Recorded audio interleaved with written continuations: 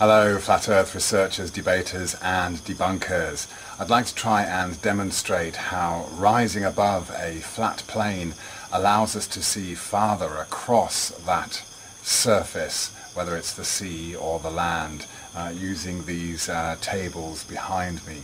Let's go take a look. So I have here a couple of tables joined together about the same height, and they've got straws and chopsticks on them, each 20 centimeters apart. It doesn't really matter about the distance, but that's the setup. Quite a simple one, and obviously I would love to have this going way off into the distance, but unfortunately that's not possible. So if we just take ourselves down to the edge of the table, there's the edge right there. Okay, straight away we know this is a flat surface, and it's trying to rise up to the midway point, but obviously it's not long enough to do that. And we can see all of this detail here, but between these two we see less, and so it goes on. But of course, as we rise up, we start to see more and more of the gaps between the chopsticks, and we start to see the red table over there. And so even though that table is about 1 meter long, it's very condensed in our vision at the moment, and it's not until I get much higher up that I can see further across it. Of course it's there, it's always there in our vision, but it just becomes condensed, compressed, and of course a little bit blocked by everything else that's going on, whether these are waves or dilations in the surface, whatever. You're never going to get a completely smooth natural surface. It's always going to have bumps, raises, distortion in it. But this just very simply should show you that the surface appears to extend out in front of us while we stay horizontal, and we are clearly not tilting down to see more. We are simply going up, and we see more, we see further. It really is as simple as that. We are not seeing down a curve. Everything is just as we perceive it with our eyes.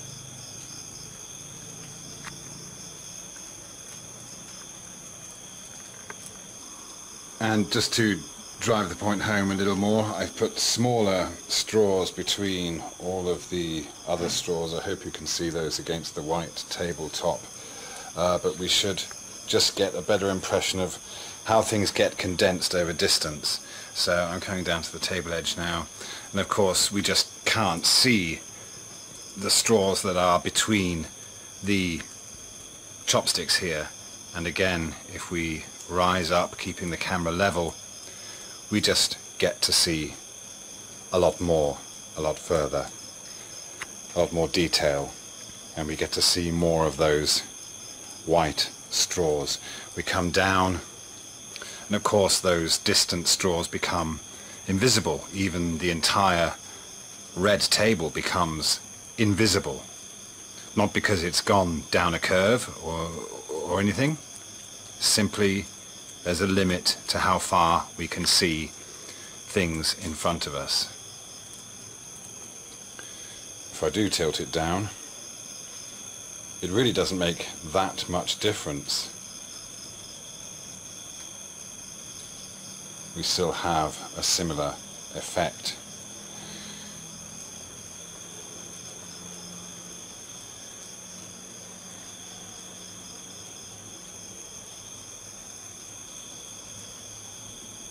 It stretches out ahead.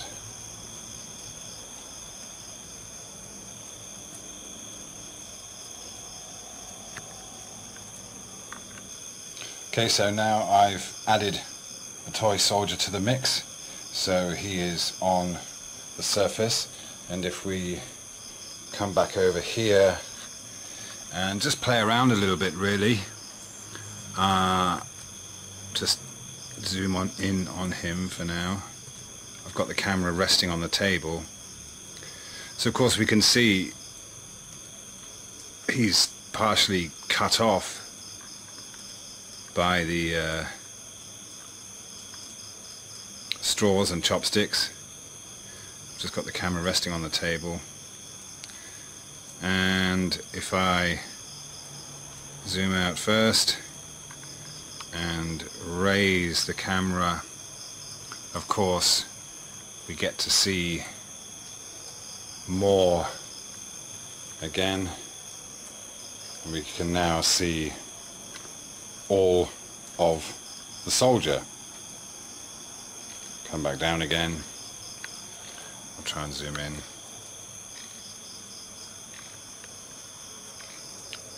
It just all gets very, very condensed the further down the line we go.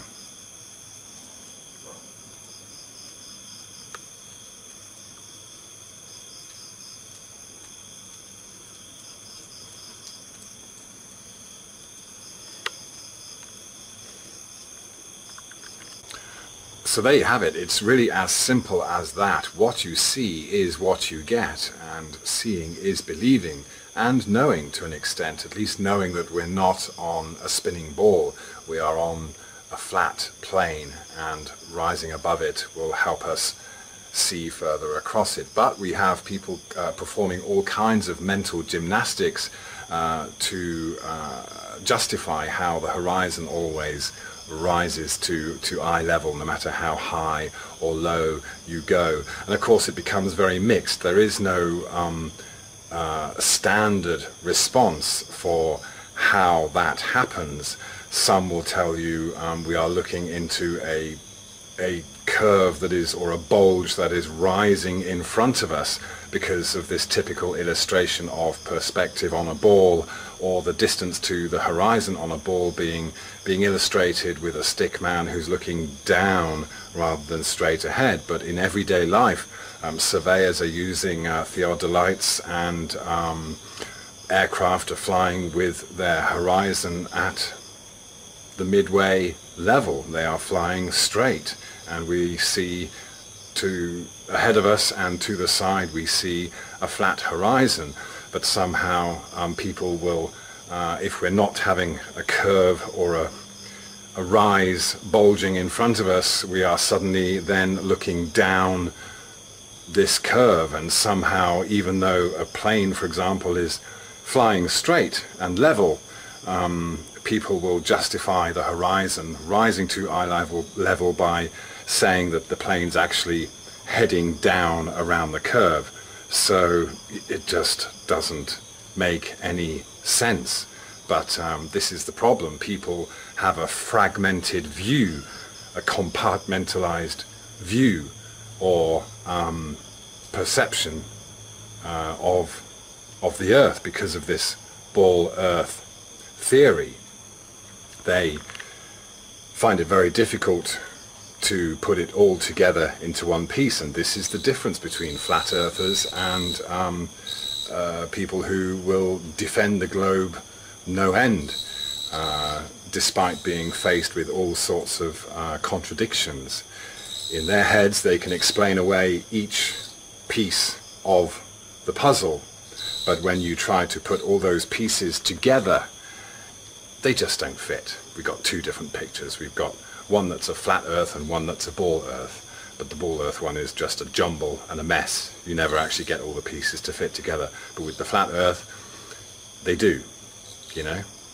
So I hope this helps in some small way to just illustrate one aspect of the flat earth, but a very important one for people to get over and try and detach from the ball earth that is only in our heads, because it's our eyes that create the horizon.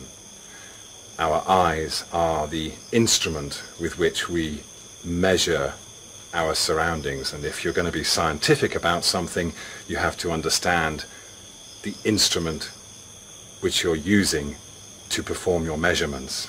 And we have a convex lens in our eyes, so do cameras, so do telescopes, and that's just the way we see the world.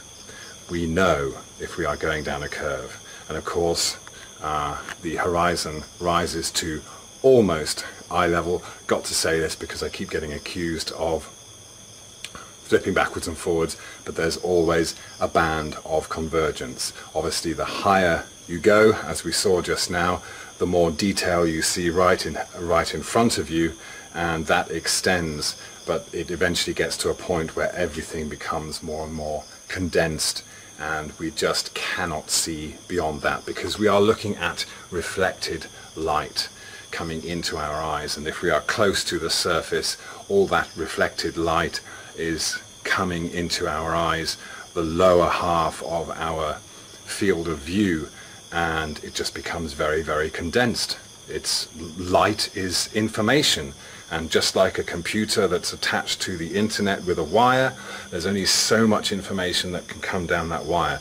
The computer can only see the information that is arriving in the computer. It can't see the information that's coming down the wire. It's the same for us. There's a point where we cannot see the information, the light, reflected light most of the time, that is beyond our horizon. And of course horizons are a very personal thing, a personal perspective. I hope it helps. Looking forward to receiving the usual idiotic comments and some pleasant ones as well. So thanks a lot to everyone who's been supporting this just with good words, kind words. It's really very much appreciated. As a flat earther you get a lot of hate, but the occasional person that pops by and says thank you or that's helped clarify something makes it all worthwhile. Thank you very much.